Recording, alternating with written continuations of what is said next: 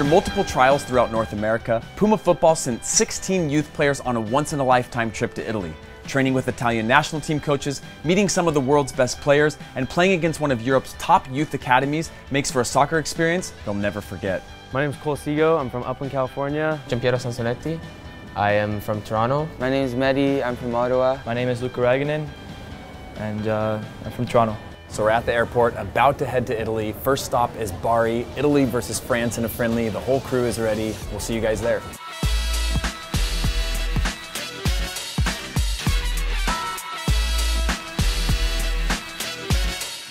First leg of the trip down, we're in Amsterdam. Got most of the crew here. Got a little layover before Italy.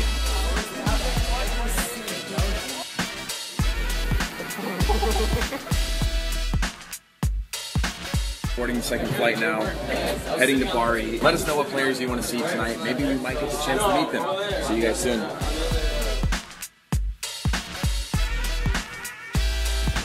We made it to Italy. It's not bad. We've got a few minutes of downtime before we head over to Italy, France, in Bari. It's going to be amazing, so make sure you stay tuned here.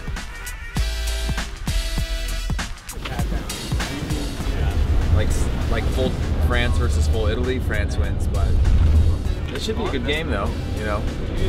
Obviously we know who we're rooting for. I think it's going to be 2-1 Italy. I think the score is going to be 1-1. 0-0. All right, I think Italy's going to go for the win, 2-0. I think it's going to be 2-0 France. I'm feeling a 1-0 win for Italy. I think Italy's going to get that 2-1 victory. A nice 5-0 win for Italy. 2-1 victory for Italy. It's going to be 2-1 Italy. That's it.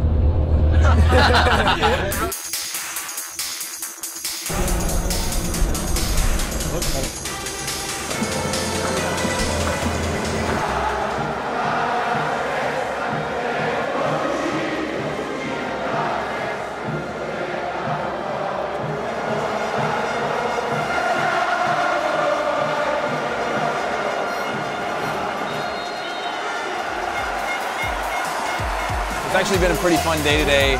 Heading into the stadium for Italy versus France. People thought that we were the Italian national team, so that was pretty cool. Signed a few autographs as somebody who I'm not. But the game's actually been pretty good too. Both teams have been playing pretty well, and they put their best squads out, which is unusual for a friendly match. My boy Giroud scored from Arsenal, of course, on a one-time finish. I'm assuming most of these guys are seeing these two teams play for the first time live. Take some of these moments, these special moments and special world-class moments, and apply that to their training and then the game that we get to see in a couple days.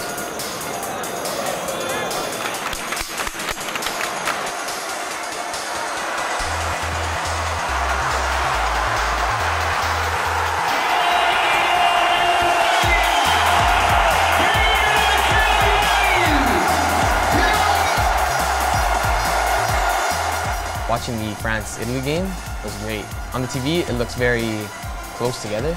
But like when you go out to watch it on the field, it's like, wow, you know, like these guys are just moving quickly. They're all bunched up, but they move and they get away from each other, you know?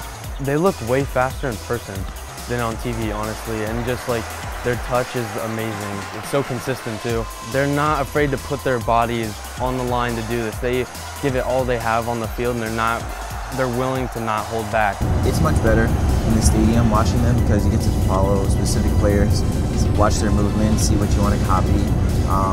While on television, your eyes follow the ball a lot, so you don't stay as focused.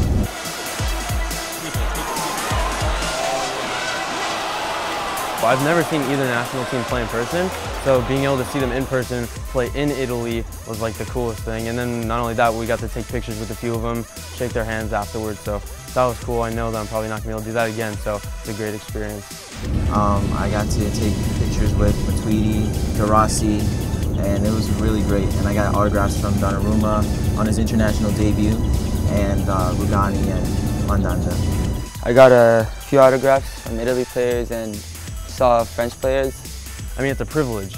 This is once in a lifetime, so it's a great opportunity. I'm super stoked. So day one is in the books. Stay tuned for day two when we head to Coverciano, the training facility of the Italian national team.